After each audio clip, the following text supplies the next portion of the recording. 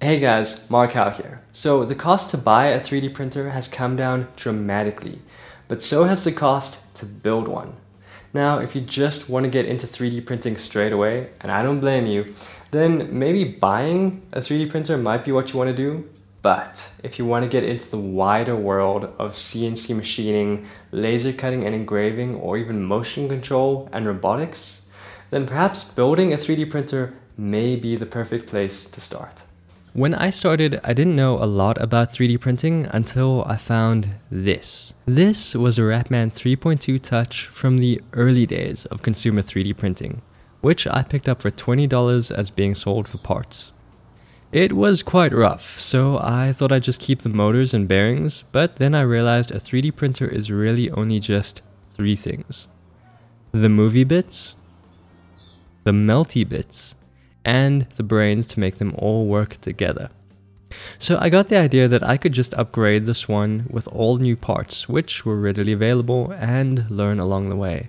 I didn't have high expectations, but I figured at the very least I could get it running just good enough to print parts for more modern designs, such as the Hypercube.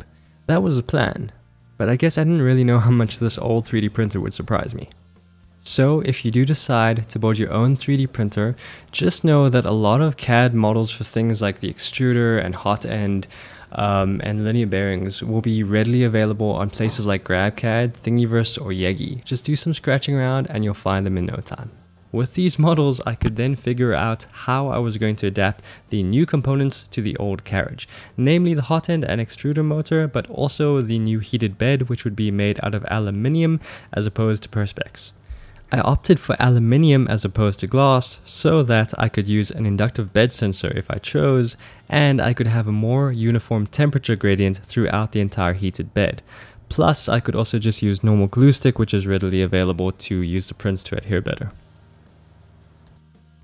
A lot of people think that the difficulty in designing and building their own CNC or 3D printer will come in the mechanical assembly.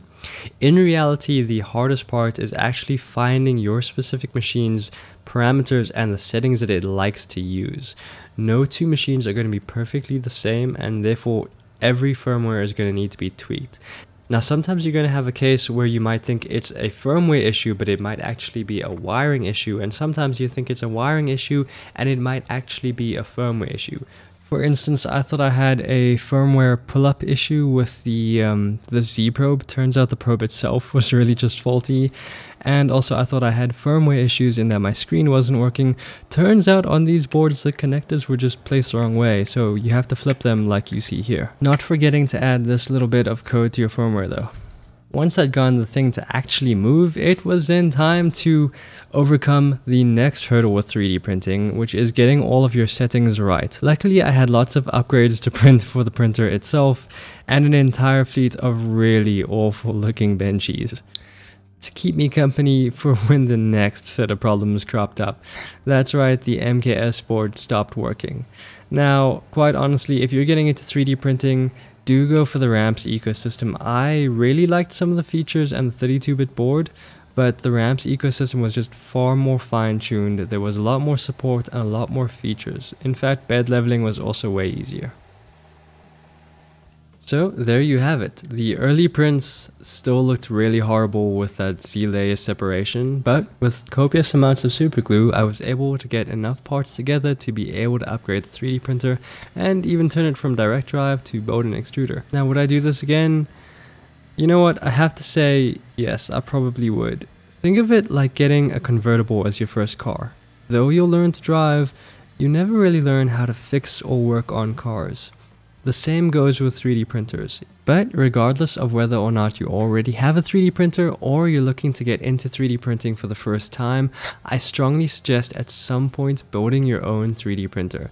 What better way to get into the world of CNC, and from there you really can go on to much bigger things like CNC machining. So that's that. There's still lots of room for improvement on this particular printer, but let me know in the comments below whether you guys decided to buy or build a 3D printer and why.